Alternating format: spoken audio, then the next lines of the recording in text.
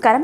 Operation പവൻ എന്നത് Indian സൈനിക ചരിത്രത്തിലെ യുദ്ധങ്ങളുടെ പട്ടികയിൽ അഭിമാനപൂർവ്വം സ്മരിക്കാൻ ഇന്നും ഇന്ത്യ മടിക്കുന്ന ഒന്നാണ്.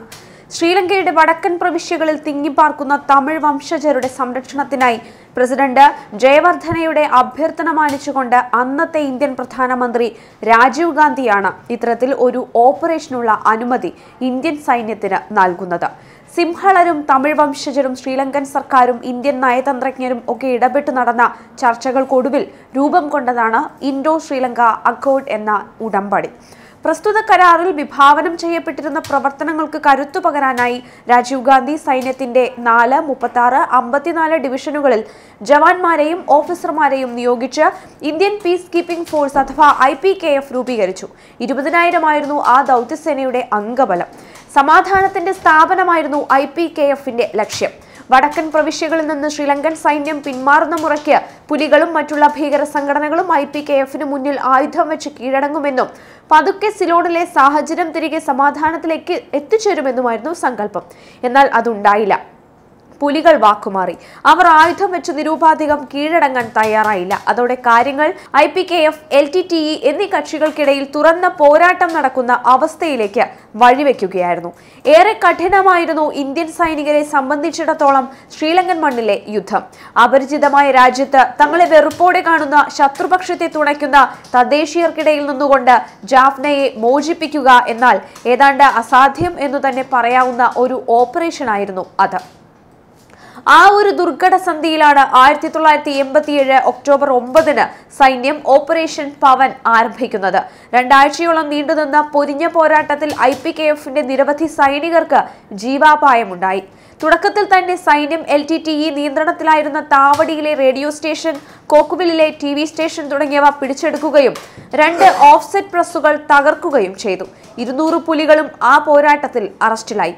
എന്നാൽ 2500-ലധികം തമിഴ് പുലികളാണ് ജാഫ്നയിൽ നിന്ന് തുരത്താനുണ്ടായിരുന്നത്. അത് പ്രാവർത്തികമാക്കുന്നതിൽ സൈന്യം നേരിട്ടിരുന്ന പ്രശ്നം വളരെ വലുതായിരുന്നു. തദ്ദേശീയരായ പാവപ്പെട്ട നാട്ടുകാരെയും LTTEയുടെ പരിശീലനം ശ്രദ്ധിച്ച പോരാളികളെയും തമ്മിൽ വേർതിരിച്ചറിയാൻ വലിയ പ്രയാസമായിരുന്നു. എണ്ണത്തിൽ പുലികളെക്കാളേറെ അധികമുണ്ടായിരുന്നു IPKF സൈനികരെങ്കിലും ജാഫ്നയിലെ തെരുവുകളിൽ അവർ എളുപ്പത്തിൽ ലാൻഡ് മൈനുകൾക്കും പുലികളുടെ സ്നൈപ്പർ അറ്റാക്കുകൾക്കും ഇരയായിക്കൊണ്ടിരുന്നു. ഒടുവിൽ 16 ദിവസം നീണ്ട ആക്രമണം അവസാനിച്ചപ്പോൾ 214 ഇന്ത്യൻ സൈനികർക്ക് സ്വന്തം ജീവൻ നഷ്ടപ്പെട്ടു കഴിഞ്ഞിരുന്നു. രക്തസാക്ഷികളിൽ 2 കേണൽമാരടക്കം 15 ഓഫീസർമാർ ഉണ്ടായിരുന്നു. കണക്കിൽപ്പെടാതെ 36 പേരെ ഓപ്പറേഷനിടെ കാണാതെയുമായി. അവരും വധിക്കപ്പെട്ടിരുന്നു. 700-ലധികം IPKF സൈനികർക്ക് ആക്രമണത്തിനിടെ ഗുരുതരമായി പരിക്കേറ്റു. തമിഴ് പുലികളുടെ പോരാട്ടം ഗറില്ല ശൈലിയിലായിരുന്നു. അവരിൽ പലർക്കും വർഷങ്ങൾക്ക് മുമ്പ് പരിശീലനം നൽകിയത് ഇതേ ഇന്ത്യൻ സൈന്യമായിരുന്നു എന്നത് മറ്റൊരു വിരോധാഭാസം. 10-12 വയസ്സുള്ള കുട്ടികൾ മുതൽ ചെറുപ്പക്കാരികൾ വരെ വളരെ സാധാരണമായ വസ്ത്രങ്ങൾക്കുള്ളിൽ അരയിൽ ബെൽറ്റ് ബോംബ് ധരിച്ചുകൊണ്ട് ചാവേറുകളായി ഇന്ത്യൻ സൈനികർക്കരികിൽ ചെന്ന് പൊട്ടിത്തെറിച്ചുകൊണ്ടിരുന്നു. ചൈനീസ് മേഡ് യന്ത്രത്തോക്കുകളുമായി സ്ട്രാറ്റജിക്കായ സ്ഥാനങ്ങളിൽ ചെന്ന് ഒളിച്ചിരിക്കുന്ന പുലികൾ വളരെ എളുപ്പത്തിൽ ഇന്ത്യൻ സൈനികരുടെ തലച്ചോറുകളിൽ വെടിയുണ്ടകൾ നിക്ഷേപിച്ചുകൊണ്ടിരുന്നു.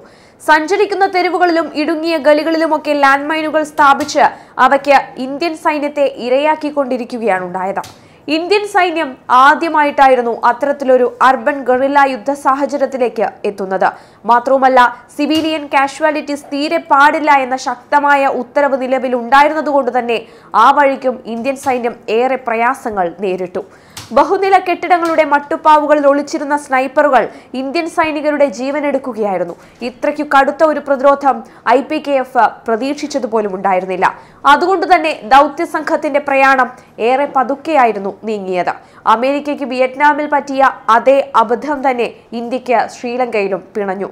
ശത്രുവിന്റെ ശക്തി തിരിച്ചറിയുന്നതിൽ വന്ന പിഴവ് അത് ഒടുവിൽ ചെന്നെത്തിയത് രാജീവ് ഗാന്ധി എന്ന രാഷ്ട്ര നേതാവിന്റെ തന്നെ കൊലപാതകത്തിലായിരുന്നു എന്നതടക്കമുള്ള പിൽക്കാല സംഭവ വികാസങ്ങൾ ചരിത്രത്തിന്റെ ഭാഗമാണ്.